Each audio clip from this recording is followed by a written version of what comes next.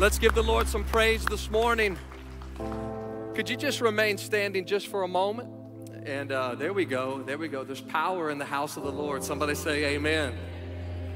I don't know about you, as we were singing that song, can I ask you this, and you don't have to answer it out loud, but have you ever been forgotten or left behind or walked out on or betrayed or experienced a failure or a setback?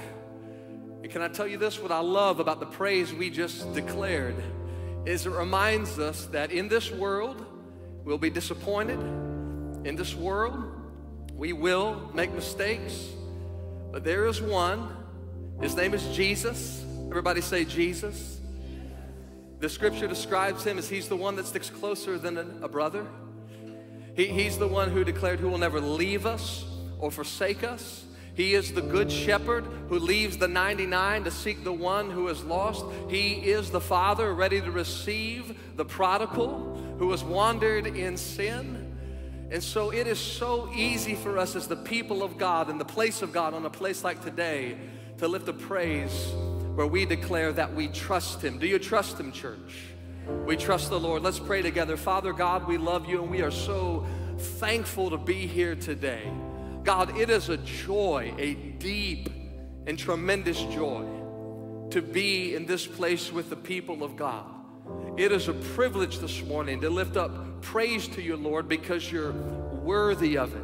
God, it is our desire, as we've declared and sung this morning, to build our life on you, the firm foundation, the one who will not leave us, the one who will not fail us, the one who will not forsake us. And now, Lord, as your people, we're coming together and we're going to your word. It's true, Lord. We need it this morning. God, I pray as we go to your word that it will convict what needs convicting. Lord, that it will correct what needs correcting. Lord, that it will encourage us when our souls are cast down. Lord, that it will spur us on to good works and gospel ministry. And God, as your people, we will claim the promise together this morning that as your word goes out, it will not return empty. And that's a good word for us, Lord, because we need to be filled up this morning. It's in Jesus' name we pray, and all God's people said, amen and amen. As you're being seated, put your hands together and give the Lord praise one more time. He is worthy. I'm so thankful to be here today. I feel like I need to say this very quickly up front because many of you who attend Trinity at our Hammond location every week, some of you right now, you're going, hey, who in the world is this guy who's on the stage talking to us? And if we have not met before, my name is Daniel Riddick. I'm one of the pastors here at Trinity. I have the privilege week in and week out of pastoring our Oakleaf location. And this is, all right, Oakleaf. We got a lot of Oakleaf people in the house today.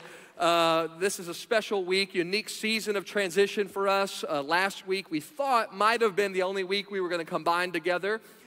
We needed to do it one more week this week as they're finalizing and putting the finishing work on our building. As much as I love being here, had the privilege of preaching at our classic service at 9 a.m. I know Tommy was in here at 9, and I love being with you at 10:45. I'll tell you, I do not want to see you next week, all right? Lord willing, we are going to be doing some kind of gathering at our new building, a preview service, and we are excited. We're getting ready to grand open the building with services open to the community on Easter weekend.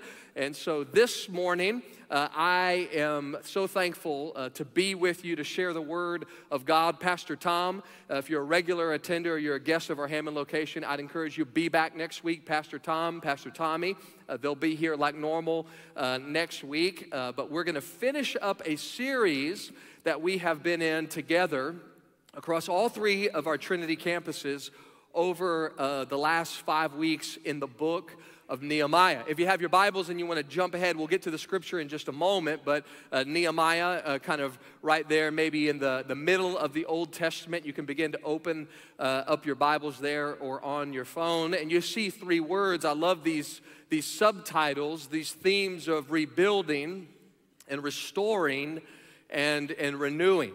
This will be the 5th week we've talked about what it looks like when the people of God engage in the work of God, and that among them and in them and through them, God begins to do a work of rebuilding what has been broken, restoring what has been torn apart, renewing what felt like it was dead. And in so many ways, the themes of this book, they resonate, and God has given them to us for the purpose of seeing life change and transformation among His people. Just to give you a little context, in the Old Testament, there are 2 companion books. They're side by side in the Old Testament, Ezra and Nehemiah. Ezra is focused on the building, the rebuilding of the temple in Jerusalem for worship.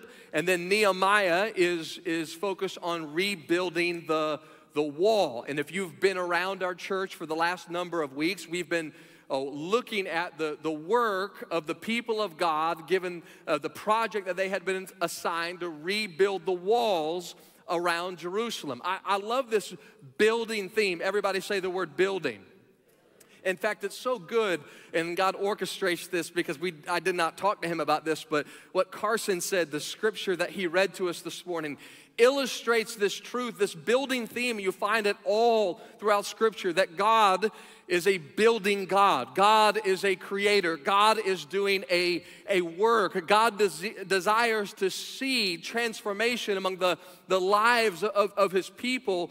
And this building theme gives us this powerful picture of what it looks like for a group of people to be deeply engaged in the work of God and on His mission. Hey, I'll tell you this, that following the Lord, your life in Jesus Christ, it is not designed to be a spectator sport. Somebody say amen. God desires you to be active in His work. He has a mission and He has a purpose and a plan for you. I've said this every week over the last number of weeks, but as we read Nehemiah, it gives us this pattern for what it looks like to see both social reform and spiritual renewal in a community. This is the missional focus of God's people. God has placed His people in a place, in a community, in a neighborhood, and He desires not only for His people to be changed, but He desires to see His work, the kingdom of God, advance in a place. I'll tell you the other thing, and this is so encouraging and deeply personal. Nehemiah gives hope. Everybody say the word hope. Hope's one of those things I just don't think we can talk enough about. Hope's an idea that I don't think we can get enough of. And as we see Nehemiah and the people of God engage in what was a difficult work, the walls were broken down and burned. The city was in disrepair. We've taught through it. There was opposition.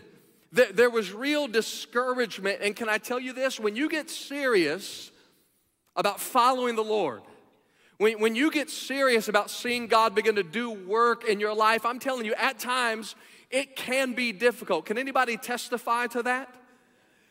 And yet, at the same time, here's the good news. This is the gospel that we see in the Old Testament, that God is a God who rebuilds. God is a God who restores. God is a God who renews. And so when we see the work in Nehemiah about the rebuilding work, it's a reminder to us that when God is for you, who can be against you?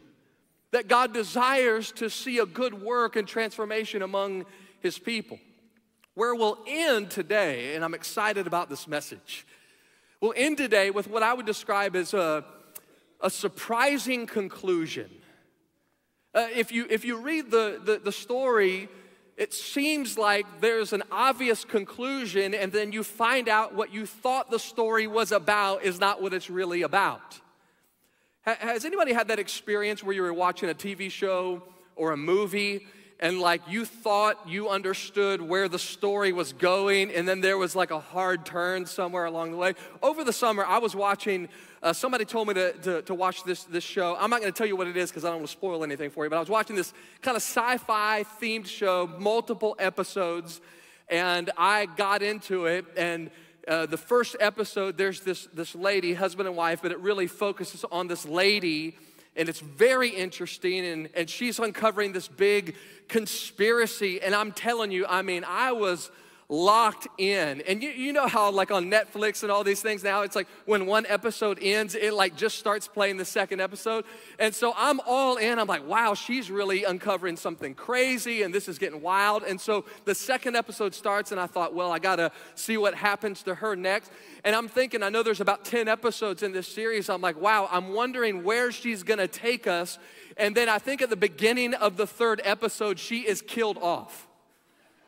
And I thought the whole show was about her, and then I find out, oh, actually, this is about something else. For 4 weeks, we've been reading Nehemiah, and they've been working on building the wall, right?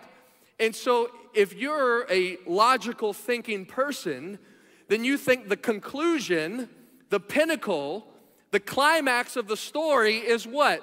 They finished the wall. The whole thing's about building the wall, then the conclusion of the story must be that the wall is completed. And good news, the wall is completed, but the story doesn't stop there. What we actually discover is that this work of rebuilding was not just to rebuild a wall, but that God was rebuilding a people. The work in Nehemiah was not just that God was restoring a city, but he was ready to bring restoration to a people. That God wasn't just renewing the gates of the city, but he was ready to bring real and lasting renewal to his people. And so in Nehemiah chapter 8, on the other side of the completed wall, God's not finished yet. And somebody look to your neighbor right now and say, God's not finished. God's not finished. The work was bigger than the wall, and they conclude with this time of powerful worship. I'll read just a few verses for you. You can follow along with me if you'd like to. Nehemiah chapter 8, verse 1 says this. It says, and all the people gathered together at the square in front of the water gate, and they asked the scribe Ezra. I told you Nehemiah and Ezra are companion books. This is the first time Ezra appears in Nehemiah. And it says they asked the scribe Ezra to bring the book of the law of Moses, think the word of God, the easiest way to think about that the Lord had given Israel. And on the first day of the 7th month, the priest Ezra brought the law before the assembly of men and women and all who could listen with understanding. And while he was facing the square in front of the water gate, he read out from it from daybreak until noon, before the men, the women, and those who could understand. Verse 3 says this, and all the people, they listened attentively to the book of the law. And then jump ahead for the sake of time, look at verse 6. And Ezra blessed the Lord, the great God. And with their hands uplifted, all the people said amen and amen. And then they knelt low, and they worshiped the Lord with their faces to the ground. Hey, can I give us a principle as we begin this morning? And I'd encourage you, let's lean in on this together. That the outcome of engaging deeply in God's work and the work that he's called us to is that we ultimately might have a greater sense of God's presence, and our lives would be in alignment with his truth and his word. I'm going to say that one more time because I don't want us to miss it. The work is not the end in itself. It's the means to an end. And the outcome of deeply engaging in the work that God has called you to is so that you can know him, so that you can experience his presence in your life, so that you can align your life with his truth. Hey, can I be real practical? The sum total of the Christian experience and what it means to follow God is not just to show up for an hour on Sunday morning. As important and critical as it might be, it's not simply to perform an act of service in some area of the church. By the way, I mean, I feel this so deeply right now, and it's like the Lord was just stepping on my toes all week. Because here I am in our church at Oakleaf, we're literally in this act of building this building, and I'll tell you the thought that had begun to creep into my mind, that the whole goal was just the completed construction of a building. And can I tell you this? That's not the end game. If we build a church, but we don't meet with God, then we've missed it. If we gather together and we meet together, but we don't meet with the Lord, then we've missed it. And so Nehemiah engages the people in building the wall, but it doesn't stop there. God meets with them in what I would call the experience of revival. Let me give you the whole sermon in one sentence, a big idea. If you have your handout, this is a good place to follow along. As the people of God engaged in the work of God, I think it's time beginning today that we begin to prepare for revival. We begin to pray for revival. We begin to desire and long for the presence of God. You say, Pastor Daniel, what is revival? What is revival? Number one, the nature of revival. Now, I'm gonna do a throwback real quick, and I've talked about this before at Oakleaf, but I know everybody's story is not like my story, but I would imagine a lot of you in this room, just by the nature of where we are, the history of our church, the geography of Jacksonville, Florida, a lot of us have grown up in and around church in the South. I grew up in a Baptist church all my life. You've heard the phrase, and this was my life, we went to church every time the doors were open. Somebody say amen if you were there. Whether I wanted to be there or not, my parents drug me to church every weekend. I'm thankful for it. And we had revival. Anybody been to a revival at a church before? You know what revival was? It was something that we put on our calendar. Maybe it happened in the fall. Maybe it happened in the spring. And when I was a young child and I knew revival was coming, I just remember thinking it just meant I was going to have to go to church a lot more than usual. We were going to have services on Sunday morning and Sunday night and Monday night and Tuesday night. We were meeting all the time. And by the way, I thought we did a lot. I got to Trinity 20 years ago. We were still doing this thing, Bible conference. We'd have 2 preachers a night. Can you believe that? And so we're just scheduling it. We're going. Now, here's what I also thought revival meant. I equated revival with potlucks and dinner on the ground. Somebody say amen. Let's bring that back, right? I'm good. If you want me to be happy, just somebody make a good, church casserole. That's all I need. Revival was this event, and there was a guest preacher. Maybe revival was about a person, and it was about a schedule. But when you come to the Word of God and you see God move and you see His presence and you see His power, can I tell you this? It's not something that you can orchestrate or plan or organize. In fact, let me say it to you this way. Revival, don't miss this, is not something the church does. It's something that God does in His church. Revival is not something the church does. It's something that God does among His people, and may He do it today. Revival is what happens when the renewing work of the Holy Spirit, everybody say renewing. The renewing work of the Holy Spirit is unleashed on His people. Verse 3, I love this description. It says this, that all the people listened attentively to the book of the law. In other words, there's this idea that they begin to kind of wake up to the word of the Lord. They begin to kind of come alive to the reality that God had truth for them. Revival, when we experience it, has both a renewing and it has an awakening effect.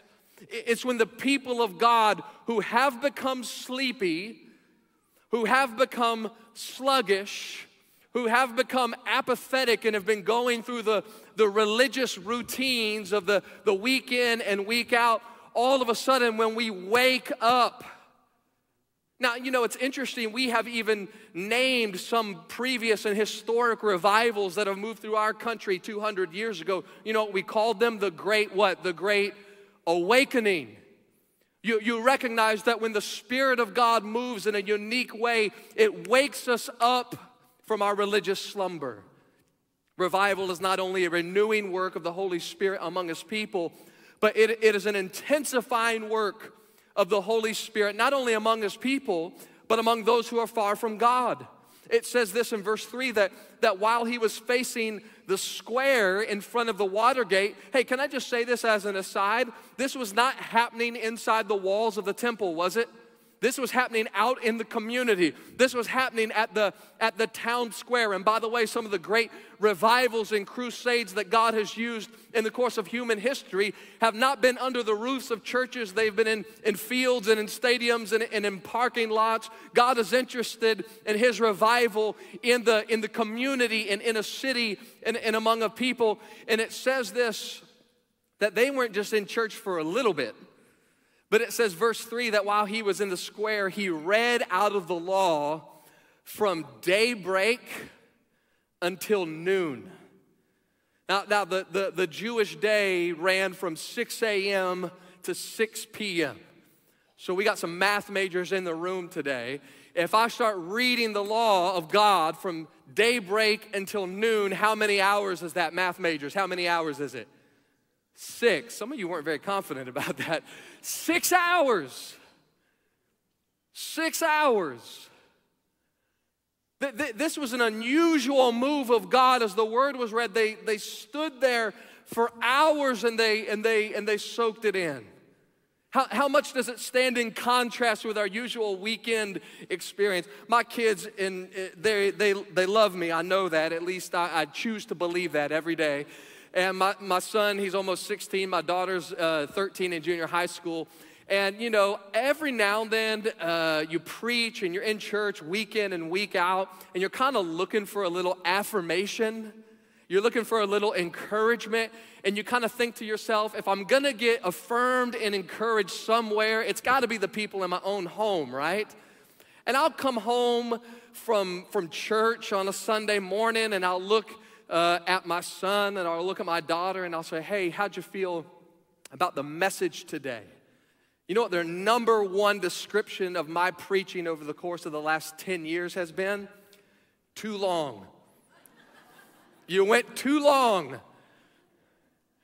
You see in Nehemiah, think about this. The move of God so enraptured the hearts and minds of the people that for 6 hours they heard the word. You see, can I tell you what I desire? Don't get me wrong. The Holy Spirit's doing what he's going to do.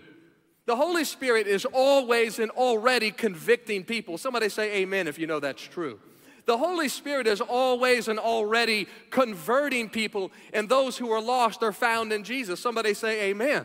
The Holy Spirit is always and already assuring people, sanctifying people, growing people. But when revival comes, it's in a unique intensification of that work. We just finished a basketball season here at Trinity. My son plays basketball, and basically I'll sum up basketball, and here's how you play it. There's two parts to it. There's offense, you try to score, and there's defense. You try to keep the other team from scoring. There's a lot more to it, but I could sum it up that way. There's offense and there's defense. And offense and defense is played the entire game no matter what. You're trying to score. You're trying to keep the other team from scoring. But occasionally during the game, I watched a lot of basketball over the last couple of months. Occasionally during the game, the coach will say something like this. They'll make a call, they'll give a signal, and they'll put the team into what they call a full court press. Do you know what a full court press is? It's defense, and they've already been playing defense, but it's defense at another level.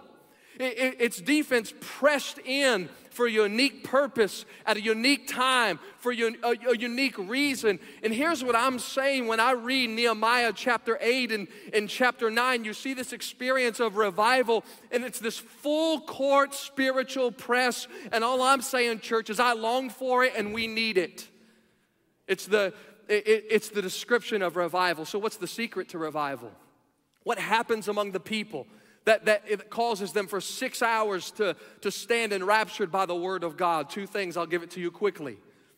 Revival comes from a desire to honor, everybody say the word honor, honor God's word. Revival comes from a desire to honor God's word. Verse 4, I love the description in Scripture because not only does it describe the scene and give us this vivid mental image, but it actually communicates the purpose and the principle of what it looks like to honor the Word of God. Verse 4 says this, then Ezra, who is the scribe, he stands up, and it says this, on a high wooden platform, and Ezra opened the book, here's the description, in full view of all the people, and it says since he was elevated above everyone, and then as he opened it, it says the people stood up. Now, can I give you those words? And I want you to think about the honoring of the Word.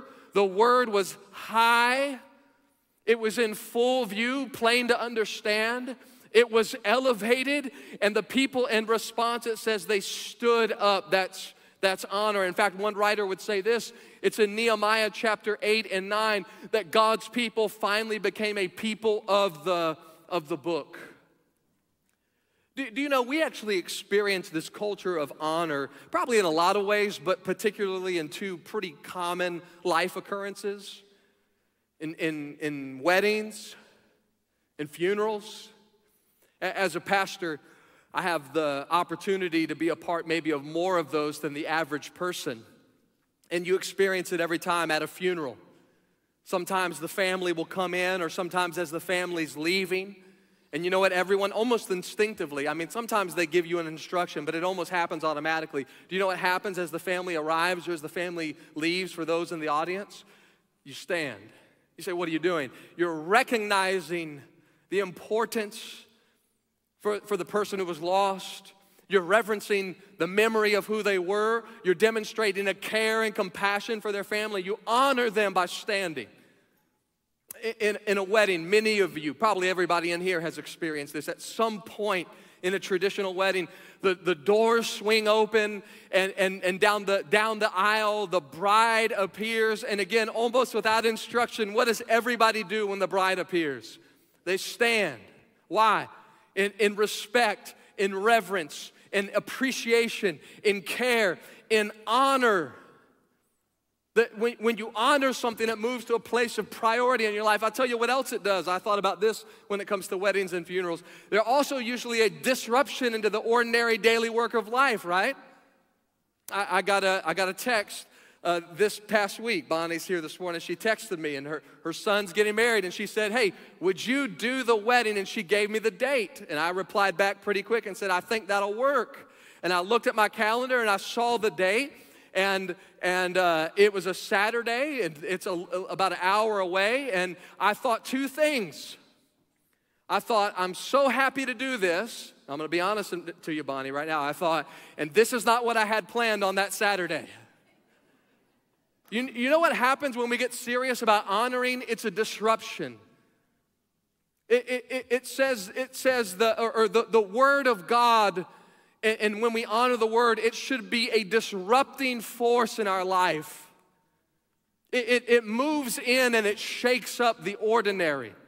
The Word of God comes in and it begins to transform and minimize some things and elevate other things. So revival comes when we honor the Word. Here's the second principle. Revival comes when we desire to obey. Everybody say the word obey.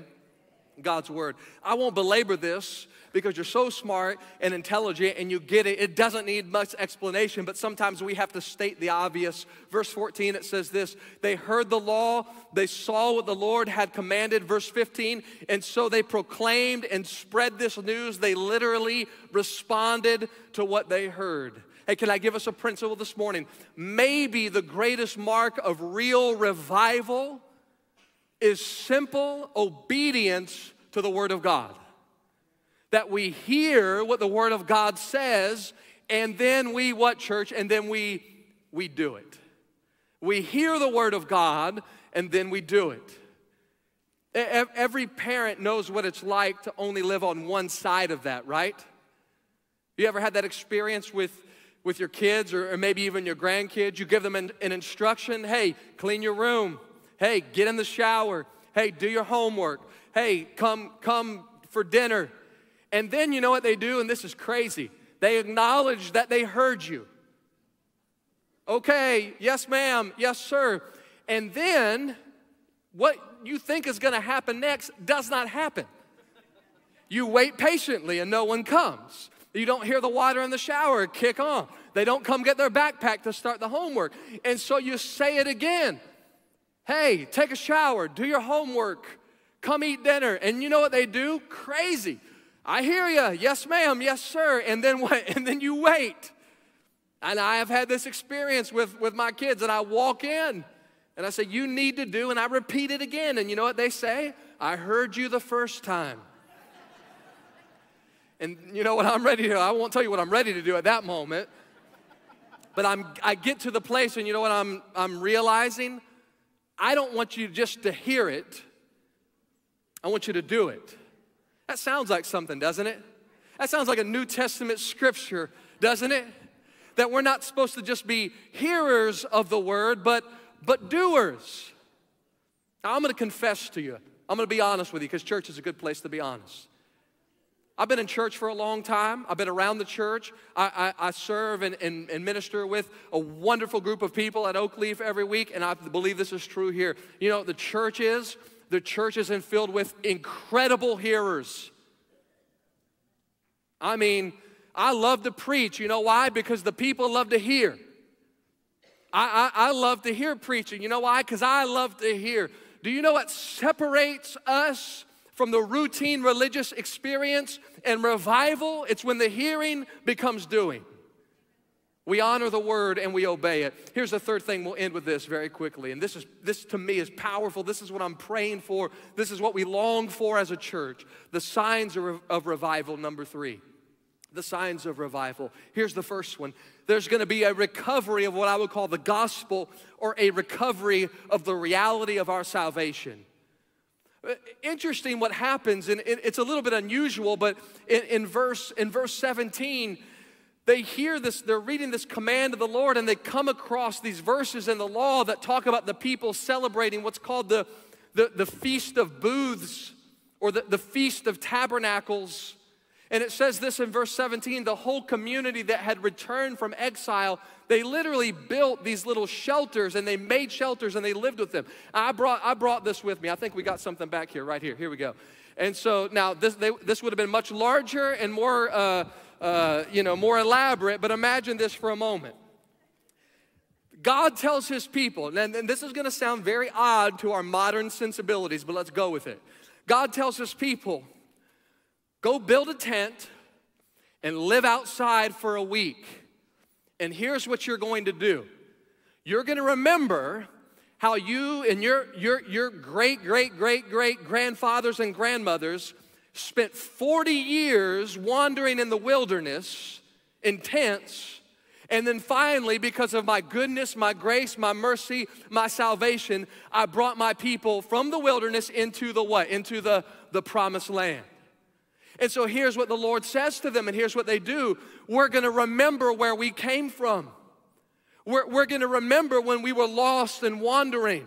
We're going to remember because of the brokenness of our sin and disobedience, we were in the wilderness. We're going to remember the bondage and slavery of Egypt, and we're going to stay in this tent. But here's the good news. We're no longer living in the tent anymore. Somebody say amen.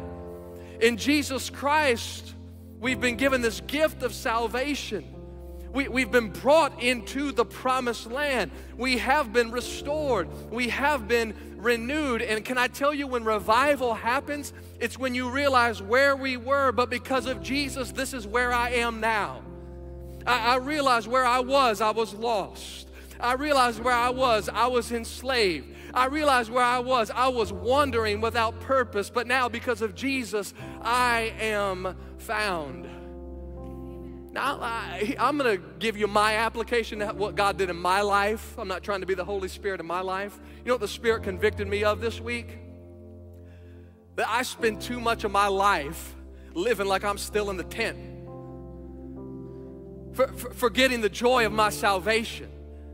Going on in my own strength and my own frailty and my own brokenness, when God's given me through his Son Jesus Christ a new life, a new power, a new hope. Think about all of these images. Dead to life, old to new, darkness to light. What was broken has been put back together. Do you know when revival comes? When we are overwhelmed and living in the power of the gospel, the good news of Jesus. Can I tell you what erupts when you get equipped and filled up and reminded of the gospel of Jesus Christ? Worship. And here's the second thing. You know, the sign of revival is this. There will be anointed corporate worship. Chapter 9, verse 3 says this. And then they spent another fourth of the day. All right, math majors in the room, remember? We're in the Word from daybreak into noon. How many hours? 6, all right. And then a fourth of the day, if there was a 12-hour day, that means they spent how long? How many hours? 3. 3 hours in what? Here's verse 3. In confession and worship of the Lord their God. Do you know what happens when I've experienced life change in Jesus? I remember what Christ has done for me. I confess and I worship. The scripture says that God inhabits the praise of his people. The presence of God fills this place when we're a people who, because we've been changed by the gospel, we're no longer in the tent, we're living the life of the promised land. Now we confess and we worship, and then here's where it ends, and I love this.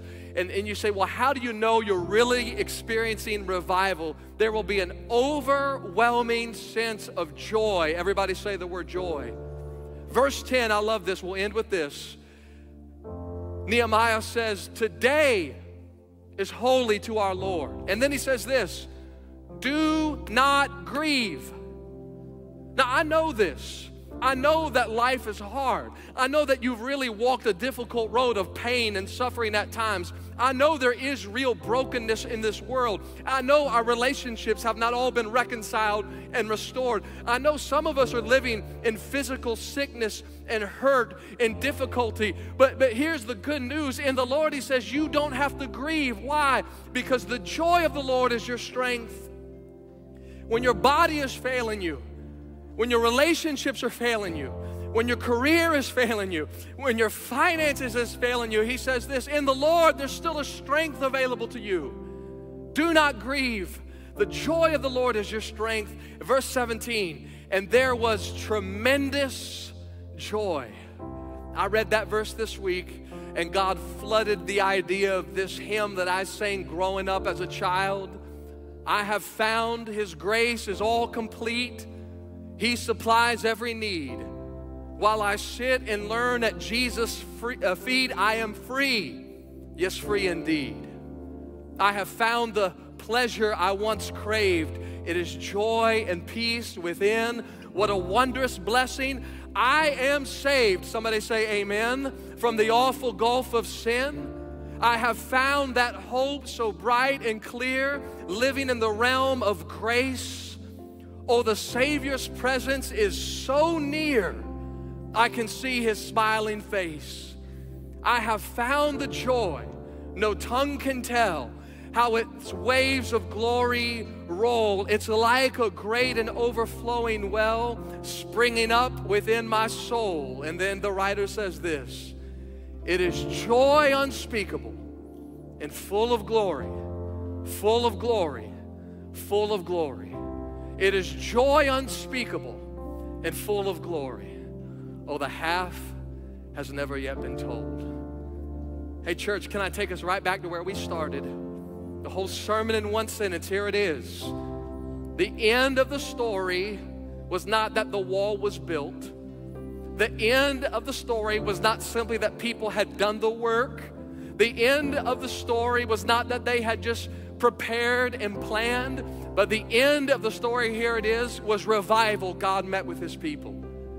And this morning, this is what I'm praying for, and this is what I want to invite us to, even as we respond this morning, that we might meet with the Lord.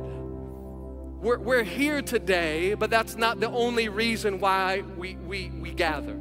You may have served today, but that's not the only reason you're in this place today. We're together as the people of God, yes, to meet together, but we want to meet with him. And so let's be a people who are going to prepare for revival.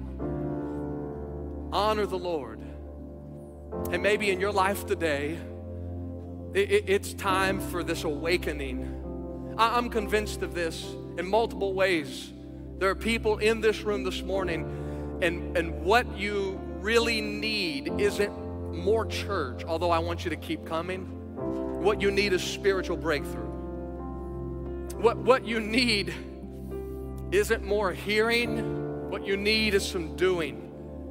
What you need is to honor the Word of God and to wake up to what God is doing. What we need to do is we need to be reminded of what Christ has done. We're no longer wandering the wilderness. We're living the joy of our salvation. So here's what I'm saying, church. Let's confess what needs to be confessed. Let's worship because God is worthy of it. And then let's experience together in this place today, and certainly as we leave, we don't want it to end. This is the beginning. The unspeakable, tremendous, overwhelming joy of the Lord. I'm going to invite you this morning, and sometimes it's a good thing for us to move from there to here. And I'm going to invite you this morning to come and do business with the Lord as He leads in your life, and pray for your family, that God would continue the work of restoration, rebuilding, renewal, and revival in our church. Would you stand to your feet this morning? Father God, we love you, and we are so thankful for the truth of your word. God, we prayed at the beginning, and so Lord, we're going to claim this promise together this morning. Your word's gone out, and now we pray, God, that you'd fill us up. God, I pray for those in this place today, maybe who do not know you as Savior. They've heard Jesus, they've been around the things of Jesus, but they've not given their life to Jesus. They're still in the wilderness. They're still wandering in the tent. God, we pray that today would be, as the scripture says, the day of salvation. Because of the death of Christ and His powerful resurrection, by grace and in faith, Lord, I pray that some in here today, Lord, would meet you for the first time. Lord, I pray with and for and over so many of my brothers and sisters in Christ this morning who just need a spiritual breakthrough. God, would you give it to them today? God, would you meet with them today? Would you show up and show out in their life in a special way today? God, for those who are journeying the difficult work of rebuilding and desiring restoration, God, would you give them hope today? Lord, as we kneel before you, God, may we hear your truth, but then, God, may we be doers of it. Confess our sin, worshiping the Lord, and God, would you fill this place, fill this moment, fill our song as we sing it with your overwhelming and tremendous joy. It's in Jesus' name we pray, and all God's people said, amen. Church, I'm going to invite you, don't wait. Let's respond to what the Lord is doing. Lift your voice in praise. This altar is open.